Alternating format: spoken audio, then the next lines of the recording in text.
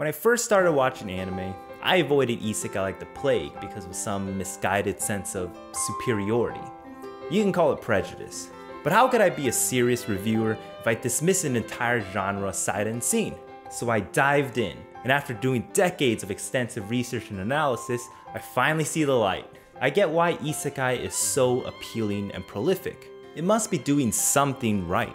In order for stories to work, it needs to resonate with us in a way, and Isekai definitely does. A common explanation is wish fulfillment, and while it's not wrong, we can go deeper into the psychology of it and explore the desires of being acknowledged for our abilities and fitting in a place that understands us, a place where we can belong. This desire to belong is pretty much universal. We all subconsciously seek a place where we feel validated and accepted. You know what, there's probably rare cases like masochists who go into hostile areas on purpose, but for the most part, no. Even people who don't conform to society's standards like shut-ins or hikikomoris all want it in a way. I would say a good amount of nerds living, in their mom's basement have small groups and niches they're in. And don't forget how online gaming can bring people together and create communities. This anonymity can help a lot of people become more outgoing. At least that's what it did for me. In these circles, we can fully be ourselves and flex our knowledge about different topics. But expertise in this stuff is useless. Knowing the right way to play Monster Girl Quest isn't gonna help us in real life, is it? We all have something that we're interested in or a lifestyle that won't financially provide for us. Add the fact that most of us won't stand out from the crowd and be remembered in history books. While we're the main character of our own lives, we'll never be the main character of this world. This world doesn't revolve around a single person, but what if it did? And that's where Isekai comes in. When people say it's wish fulfillment, they're right, but the underlying psychology of it makes it more potent than just any wish. Let me know if this sounds familiar.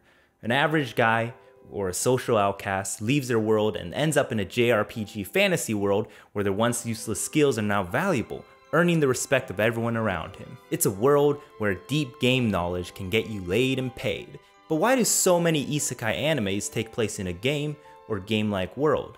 Like recently with Slime or Shield Hero, they don't explicitly take place in a game, but there's a lot of visuals and mechanics that remind us of one. Well, to explain why, we gotta take a look at what's popular. If you're aware of what's going on, video games are everywhere. There's a pretty substantial overlap in the anime and gaming communities.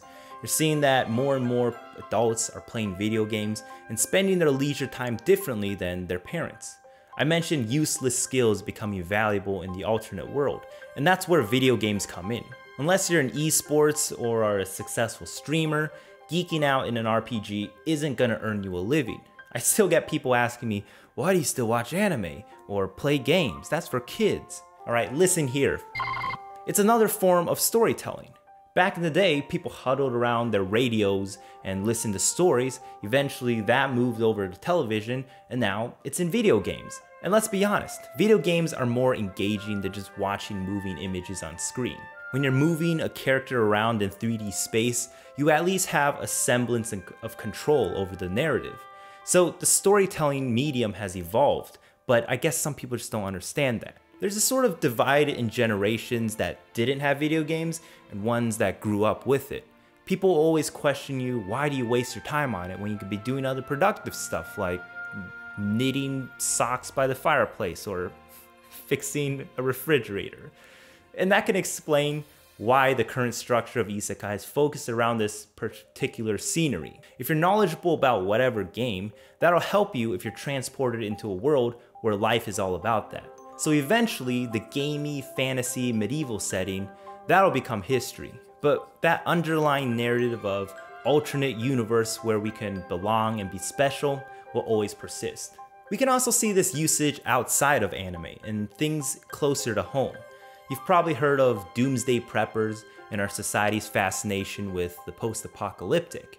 We've got The Walking Dead, Fallout, DayZ, and all sorts of stuff coming out, and they appeal to certain types of people. Now, they're pretty popular with where many just view it as entertainment, but for some, it speaks to them. Preppers.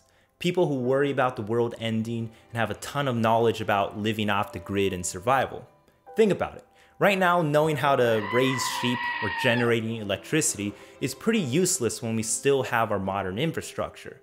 But when it all collapses, then, all that knowledge gets to become useful. Imagine a world where the monotony of the 9-to-5 job is broken and you're on top because you prepared. You're now living out your fantasy of kicking ass in the wasteland, and all those people who doubted you are now crawling to you for help. A common thread in these examples are people with unremarkable or unmarketable skills suddenly becoming useful in a world that values their particular expertise. Now, I'm not saying people who like Isekai are unsuccessful at life or whatever, but I think everyone has some hobby or interest that is pretty useless in our current society. So it's a nice fantasy that we can all relate to. The reason why we're constantly flooded with Isekai every year is because it works. Everything just works. They found a formula that takes advantage of our innate desire to belong and be recognized. And so once something is proven to work, studio executives will just keep greenlighting it because it's the safest option. Entertainment deals with art, but it's also a business. And that's why after a lot of great ideas come out, it gets beaten to death, and then we move on to something else that we'll eventually get sick of. So is Isekai here to stay? Yes. I believe that it will always be here, but maybe not in its current form. Several years down the line, the setup might change, but going to an alternate reality where you're valuable and important, it's just too alluring of an idea to disappear from our stories. For those of you still watching, I hope that you found this interesting. Let me know what you thought of my hypothesis and maybe your take on why Isekai is so popular. I thought I'd start the new year with somewhat of a highbrow analytical video, but don't worry, we're gonna be getting into some spicier stuff in the next video. Thank you for watching. If you like this video, hit the like and subscribe button, follow me on Twitter to stay updated, and as always, I will see you in the next video.